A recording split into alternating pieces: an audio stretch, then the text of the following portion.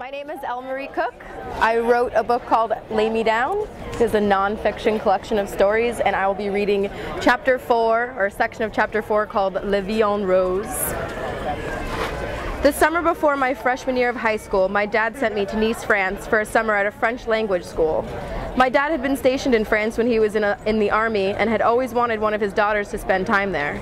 I was so excited when my dad told me he wanted to send me to France. What 14-year-old wouldn't be stoked to go to a foreign country unsupervised where there is no official drinking age and kids can buy cigarettes? The night before I was to leave for France, my mother came into my room and begged me not to go. "Please, Leslie, don't do this. You'll change," she pleaded. That's kind of the point, isn't it? And off I went. The school was a big pink seminary, La Maison du Séminaire, only a few steps from the vast and chilly turquoise Mediterranean Sea. I shared a room with a bitchy girl from New York, and all the students resided on the 3rd and 4th floors. The 2nd floor was all priests and nuns in their black garb. The nuns would play harps every morning from 10 to 11 a.m., and it was like I was still in a dream to hear them. The sound would echo up the stone walls and through the old hallways and staircases, blinging away.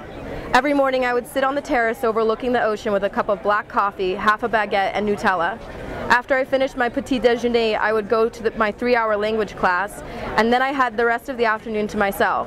I would sometimes go back to the front terrace to eat my lunch of more bread, red wine, and cheese, and that's when I first noticed the proprietor's son, Julian. He was 18 and a skater boy. He wore a World Industry hat every day, baggy jeans, and a t-shirt and he had a cast on his arm from a recent fall attempting to jump some stairs on his skateboard. I thought he was so hot. He even had a cliché mole over his lip. He didn't speak any English, but when our eyes met, there was fire in them. He came over and sat down with me, and we started a basic conversation. Name, age, where I was from, etc.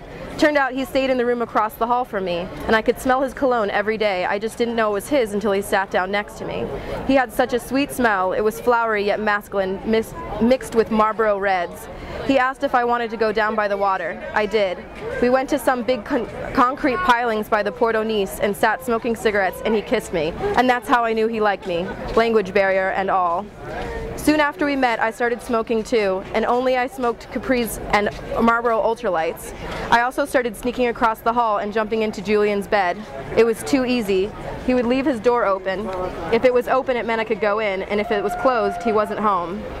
The first time I went in there, it was dark, and he had his CD player playing on his PlayStation. His smell filled the room, and I just couldn't help myself. I threw myself on the bed and kissed him, and on top of him and ground against him.